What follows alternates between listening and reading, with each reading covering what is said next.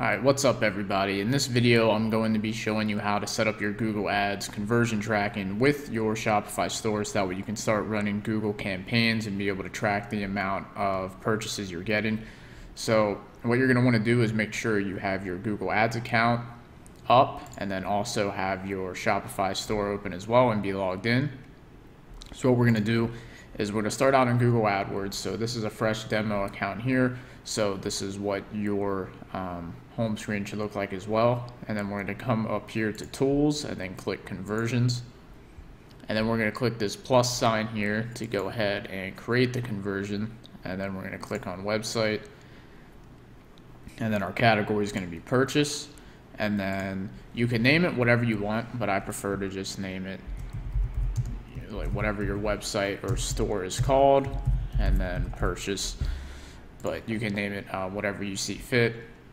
And then down here for the value, we're going to click use different values for each conversion, since most likely not every conversion will be worth the same amount. So we're going to click use different values, and then you're just going to go ahead and make sure that this currency here is whatever currency your store is in. So by default it's going to be at US dollars. And we can just keep this at 1 because we'll be adjusting this later on. And then right here, we can go to the count and we're going to just leave that at every. And then we're just going to leave all of this the same as well. And then we're going to hit create and continue. So now what we need to do is install the tags. We're going to click install the tag ourselves. And we're just going to keep this as HTML. And right here, the global site tag isn't installed on all of your HTML pages. So if you don't already have Google Analytics set up on your store, you're going to have to go ahead and put this in. Now, if you do have Google Analytics, you're not going to have to put this in, but we're just going to go into the assumption that you don't already have Google Analytics set up. So what we need to do is copy this code. So I'm going to highlight it and Control C, and then we're going to open up Shopify and come over to settings. And we're going to go down to checkout. And we're going to scroll down right here to additional scripts, and we're going to go ahead and paste that in. Now we're going to come back to Google Ads, and we're going to come down here, and then we're going to go ahead and take the event snippet next, and we're going to copy this code and then come back over here and paste that below the global site tag. And then we're going to come back here and hit next and then hit done. So now the conversion is set up within Google Ads, but what we need to do is go ahead and edit some of this code over here just to make our tracking a little bit more efficient. So the first thing is I'm going to open up this notepad and we're going to change this value here. So I'll leave this code below this video in the description.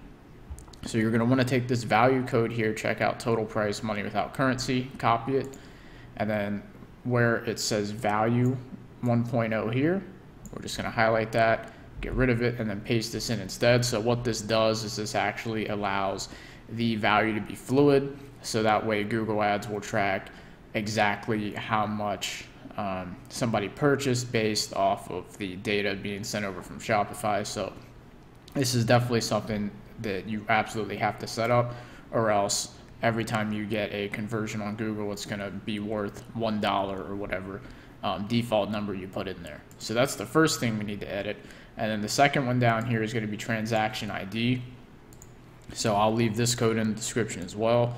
So we're going to copy this line of code and then replace transaction ID with it. And the reason we're doing this is because adding in the order number will prevent Google from picking up duplicate conversions. So sometimes if somebody checks out and they're on your thank you page and they refresh the page, or they come back to access the page later to look at their tracking or order status or something like that, Google's going to count that as an additional conversion.